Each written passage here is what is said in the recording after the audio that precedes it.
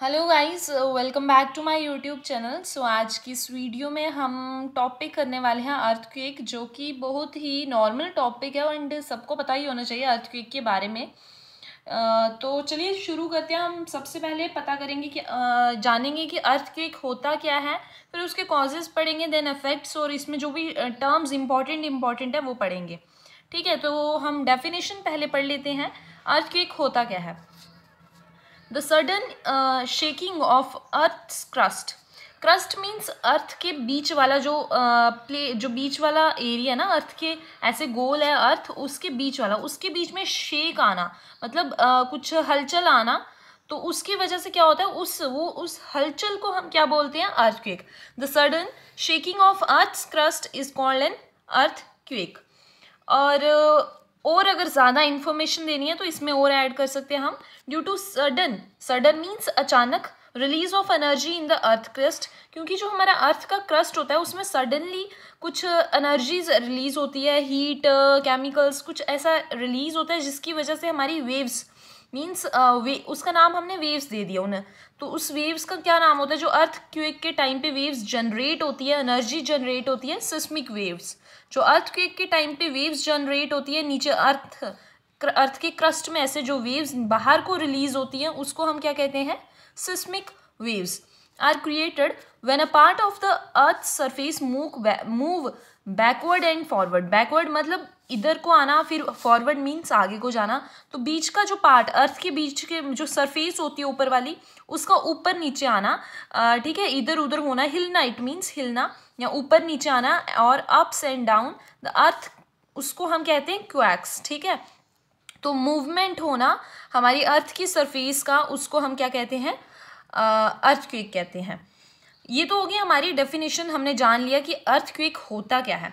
अब किसकी वजह से हम अर्थक्वेक जो है वो आता है, कॉजेज क्या है उसके। तो व्हाट कॉजेज एन अर्थक्वेक? सो क्या है हमारा?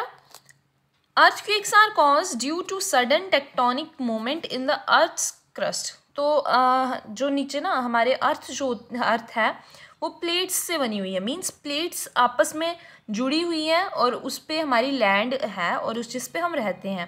तो वो उन प्लेट्स का नाम है टेक्टोनिक प्लेट्स। तो जब उनमें मूवमेंट होती है, ऊपर नीचे होता है, वो प्लेट्स ऊपर नीचे होती है, अर्थ की क्रस्ट के बीच में जो प्लेट्स होती है वो ऊपर नीचे होती है, तो उसकी वजह से क्या होता है? अर्थक्वेक आता है, मीन्स हमारी अर्थ पे मूवमेंट होती है।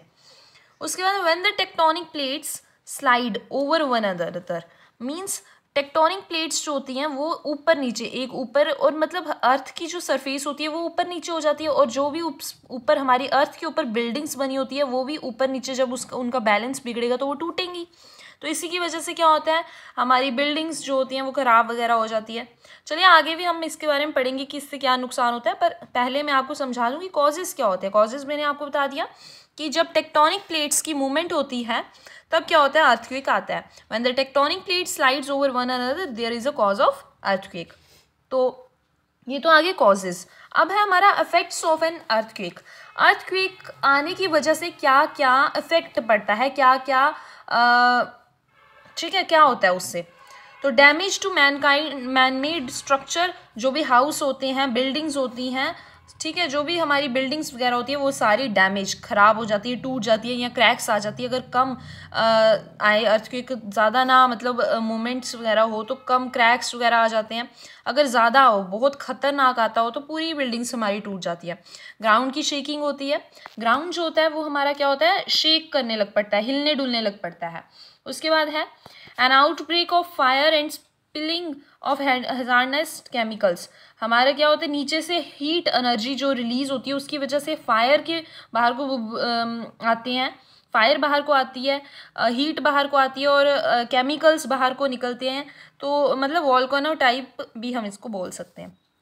उसके बाद सबसे इम्पोर्टेंट, ये भी इम्पोर्टेंट है कि हम जो अर्थक्वेक की स्टडी होती है, जो इसके बारे में पढ़ते हैं या इसकी जो भी जानकारी लेते हैं, स्टडी ऑफ अर्थक्वेक को क्या बोलते हैं? सिस्मोलॉजी। तो ये टर्म लर्न रखनी है कि स्टडी ऑफ अर्थक्वेक को क्या बोलते हैं हम? सिस्मोलॉजी। उसके बाद अब अर्थक्वेक को मेजर करते हैं ना, तो मेजर कोई स्केल, जैसे हम लेंथ को मेजर करते हैं सेंटीमीटर से, तो स्केल होता है हमारे पास ऐसे ही हर एक इंस्ट्रूमेंट होता है किसी को भी मेजर करने के लिए। ऐसे अर्थक्वेक को मेजर करने के इंस्ट्रूमेंट जो है उसका नाम क्या है? Richter scale.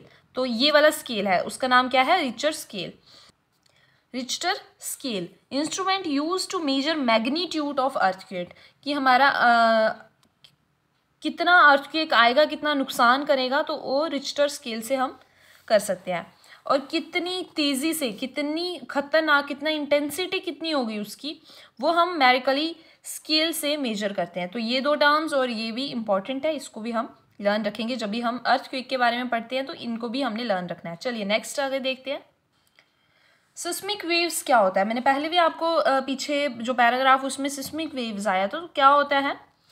The place where the seismic waves originate means waves जो हमारे अर्थ के क्रस्ट में जो वेव्स नीचे से जनरेट होती है, जो एनर्जी नीचे से जनरेट होती है, उसको, उस पॉइंट को जहाँ से हमारा एनर्जी रिलीज होना शुरू होती है, उस पॉइंट को हम बोलते हैं फोकस। मैं आपको नीचे भी डायग्राम में बताती हूँ, पहले हम पढ़ लेते हैं, उसके बाद हम डायग्राम में पढ़ेंगे तो और अच्छे से क्लियर हो जाएगा। उसको हम कहते हैं फोकस ऑफ द अर्थक्वेक। तो ये बहुत इंपॉर्टेंट है, ये भी लर्न रखना कि फोकस किसको कहते हैं। आगे the epicentre is that point on the group surface, earth surface, which is closest to the focus. चलिए मैं आपको नीचे बताती हूँ, फिर आपको क्लियर हो जाएगा, ऐसे आपको ना थोड़ा कन्फ्यूजन रहेगा। जैसे ये मान लीजिए हमारी अर्थ सरफेस है जहाँ पे हम रहते हैं, और ये हमारी अर्थ के अंदर वाला सरफेस है जिसपे सिस्मिक वेव्स यहाँ कहीं भी प्रोड्यूस हो जाती है। मान लीजिए यहाँ पे कहीं पे टेक्टोनिक प्लेट्स की मूवमेंट हुई और इस पॉइंट से एनर्जी सिस्मिक वेव्स रिलीज होना शुरू हुई, तो इस पॉइंट को हम कहेंगे फोकस। क्या कहेंगे? फोकस कहेंगे, FOCUS। और इसके जो शॉर्टेस्ट डिस्टेंस होगा ना, यानी कि जो बिल्कुल इसके पास, अभी देखिए यहाँ से ये वाला पॉइंट जो है ये दूर है, आप इसकी लेंथ देखोगे तो ये ज़्यादा है इससे, इस तरफ जाओगे तो यहाँ, तो सबसे शॉर्टेस्ट डिस्टेंस जो है ना वो बिल्कुल इसके ऊपर ऐसे यहाँ होगा शॉर्टेस्ट डिस्टेंस। तो यहाँ ये जो होगा ये इसका एपिसेंटर होगा, ठीक है। Epicentre is that point on the earth surface which is closest to the focus. Focus के जो सबसे पास वाला पॉइंट होगा उसको हम एपिसेंटर कहते हैं। तो ये दोनों टर्म्स भी, एपिसेंटर और फोकस भी इंपॉर्टेंट है। सो ये थी अर्थक्वेक के बारे में जानकारी। अगर आपको कुछ इससे एक्स्ट्रा पता हो तो कमेंट्स में ज़रूर बताइएगा, ताकि और भी बच्चे जो है वो वहाँ से और नॉलेज गेन कर सके। बट जितना मैक्सिमम था, जो इम्पोर्टेंट था, मैंने आपको इस वीडियो में बता दिया। सो आई होप आपको ये अच्छा लगी हो वीडियो और समझ आया हो अच्छे से। सो वीडियो अच्छी लगी हो वीडियो को लाइक ज़रूर करना और चैनल को सब्सक्राइब ज़रूर करना और आने वाली वीडियोज़ को देखने के लिए। So thank you and bye bye.